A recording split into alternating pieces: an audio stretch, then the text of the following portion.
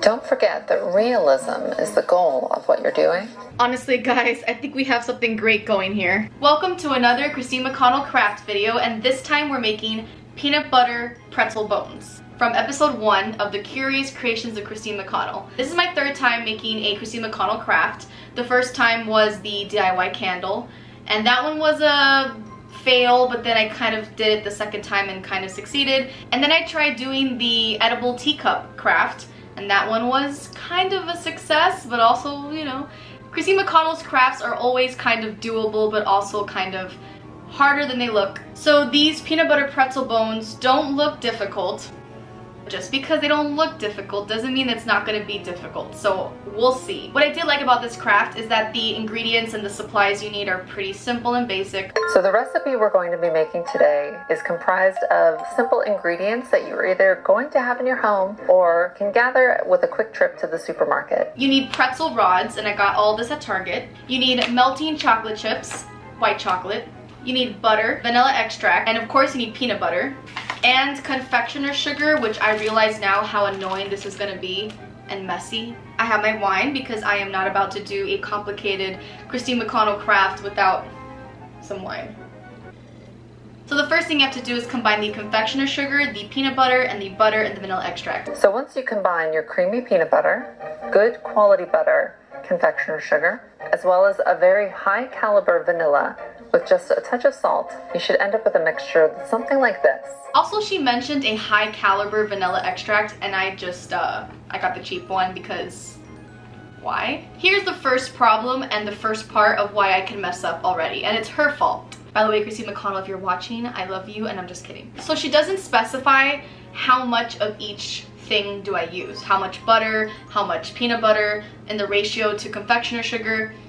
So I'm just gonna kind of wing it.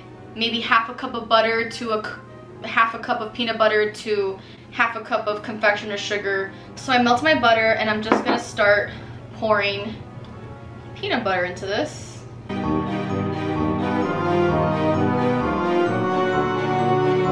And then just start mixing until it looks kind of like what Christine McConnell had. You're going to be taking this sugary concoction and using it as sort of a moldable clay that is very delicious.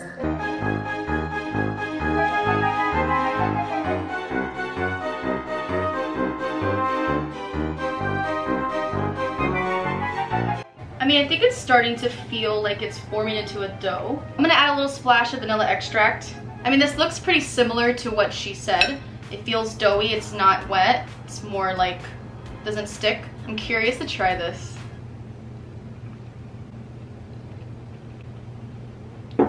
That's really good. You did mention a touch of salt. I kind of want to just make cookies out of this. So your first step is going to be making little balls. The first step is to take some of the mixture and to turn it into little balls. If you do find that the mixture begins to stick, it just means it needs a bit more confectioner sugar. And she kind of coated it in extra sugar, so let's do that. So ideally, each of the bones should have 4 little circular nubs at the end with a pretzel rod running through it for strength. Basically, are going to use the pretzel stick as a rod and then put the little balls on the side. And now I have to make the covering for the rod. So this is the part where you need a rolling pin, and we're going to sprinkle a little bit of the confectioner sugar onto here. Take a bigger scoop of the mixture, and then she kind of like that.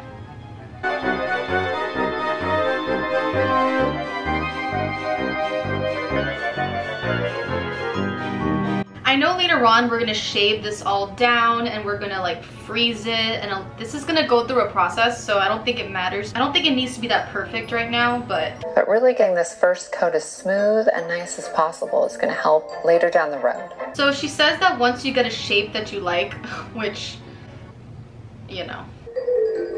Once you get a shape that you like, and it's been nice and chilled in the freezer for a decent amount of time, usually about 2 hours or until firm to the touch. She said 2 hours. I don't know if I'm gonna be patient enough to wait 2 hours. Hopefully an hour to an hour and a half is enough. And I'm gonna make a few more just in case I mess up one because I have all this extra mixture. I mean, so far, so good, right? So it's been about 2 hours and I'm hoping this is frozen enough. But, I mean, to me it looks good already. You're ready to start shaving it down and preparing it to be dipped in molten chocolate. But we're gonna shave it down like she said.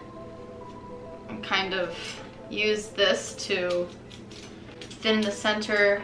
I'm scared that the pretzel's gonna come out if I go too thin.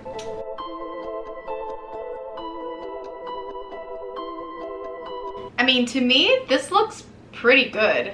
I'm impressed. Getting everything as smooth and nice as possible in the peanut butter stage is the safest way to end up with a really beautiful finished bone. I will say it starts to melt in your hands pretty easily, so you have to kind of like work quickly and then probably put it back in the freezer every time just so it doesn't, because I can already feel it melting. So she gets like a little scalpel and then she kind of, I don't know.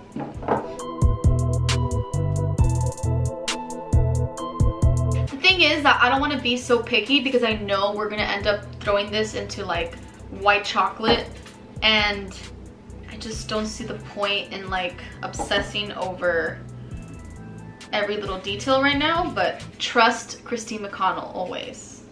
Now to temper your chocolate, get about 1 inch of water, place a bowl on top of it, pour your chocolate in there and temper it till it's nice and creamy and smooth and the heat is well circulated. I got my whisk and I am tempering the chocolate. Here are my 2 bones so far, and I think they look honestly pretty good. Once I pour this like hot chocolate all over this, will it melt it and ruin everything?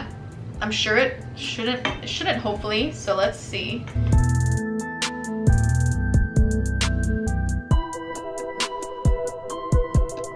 I'm using a spoon to coat every inch of the bone, but you just need a thin layer. Some of the peanut butter is coming off.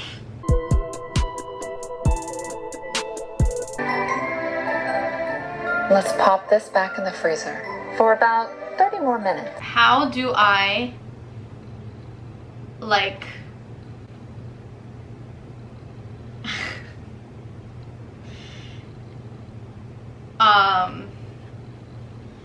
it's starting to melt and it's becoming difficult to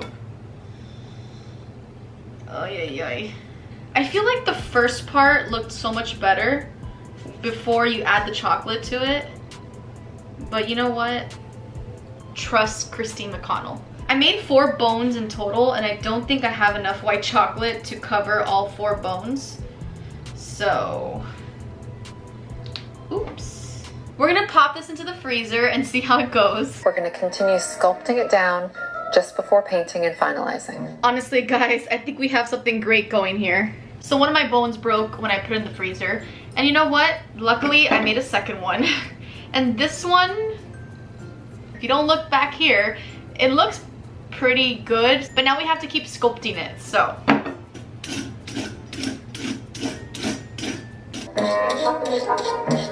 I mean, it looks like a bone. Like, I'm satisfied. Can we just stop here? I feel like I'm good to go. I am very curious to know what this tastes like.